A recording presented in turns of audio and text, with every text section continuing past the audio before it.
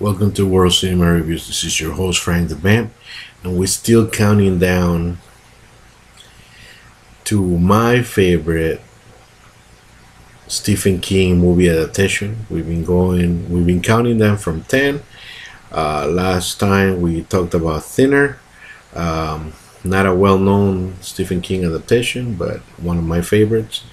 At number 5, now we go to number 4, a much more familiar and I almost say obvious choice, but we're going to talk about Rob Reiner's Misery.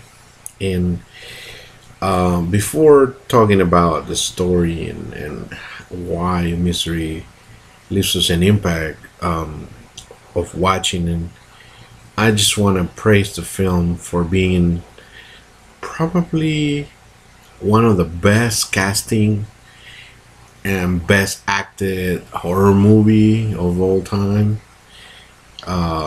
because you got, I mean, first of all, we got Academy Award winner Kathy Bates, and she plays basically this psychotic killer fan that she's basically obsessed with this writer that through an accident she happens to rescue him out of the snow, out of the wreck, and puts him on a bed and says, hey, you know what, unfortunately, you broke your leg and you can't contact anyone from outside, and I'm gonna nurse you back, and oh, by the way, I'm your number one fan, I love your books. He's a you know uh, and this writer is played, the character's name is Paul Sheldon, but he's played amazingly by the awesome Academy Award nominee James Caan. And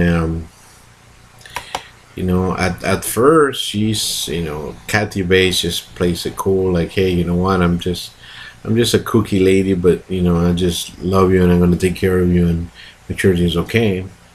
But little by little, she starts discovering that her personality is just a little bit wacko, until she becomes completely unhinged and reveals to him that she has no intentions of calling anybody, and she just wants to kidnap and do who knows what with him. And like I said, the cast is perfect. I don't know what else to say other than that, because we got Richard Farnworth, Academy Award winner Richard Farnworth. In the film we have Academy Award honoree received by Lauren Bacall.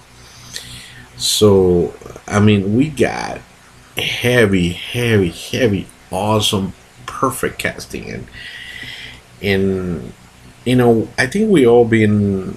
It was very brave. The other day I was listening to Boogeyman Band talked about a story about one of his ex-girlfriends that went cookie, and more than cookie, and she went crazy on him and stuff.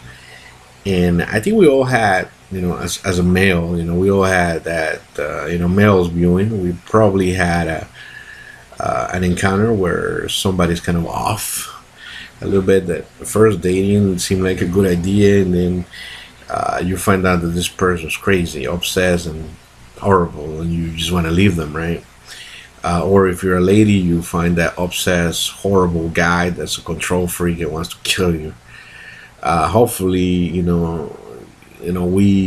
I think we all kind of may have found somebody that has that potential, but few of us have actually really got to, see a horrible person that could actually kill you. And in the case of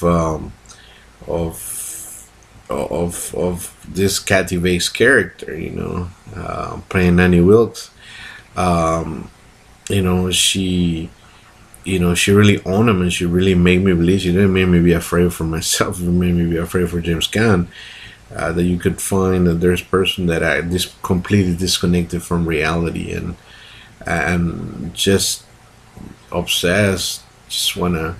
I mean, we hear it all about celebrities that are stalked, from by crazy fans that that dig through their garbage and go inside their homes and put on their clothes and do who knows what. And some, we have heard of some fatal, type of attractions and horrible things that happen, and where obsessed fans can get to the point of people die and people get kidnapped and horrible things. So it's I think that this noble adaptation works because you really feel that it is. I mean, you see how far she's willing to go, and now I haven't even talked about the scenes where she tortures, James Gunn pretty much, and they're not incredibly horribly graphic, but they're enough to make you cringe and close your eyes. The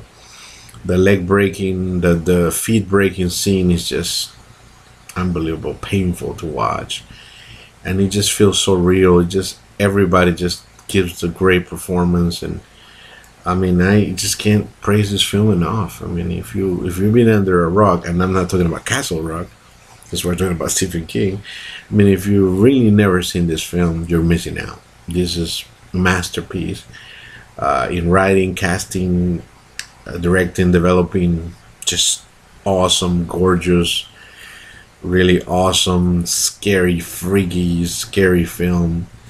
And then love the ending, love everything, every little step that this lady makes James Gunn go through, and she won the Oscar and she well deserved it, and and made Kathy Bates into this great respectable actress that she is today. So yeah, if you've never seen it, you're missing out. You gotta see Misery. And if you've seen Misery, you don't like it, explain to me why. Because I'm not saying you're wrong, because everybody has the right to their opinion, right? But yeah, it will be pretty odd. I mean, it's very hard to disagree with that. This film leaves a lasting impact on you. It's one of it's been recognized by all kinds of awards and all kinds of praises by everything. I don't need to keep talking about it. Like I said, if you don't know Misery,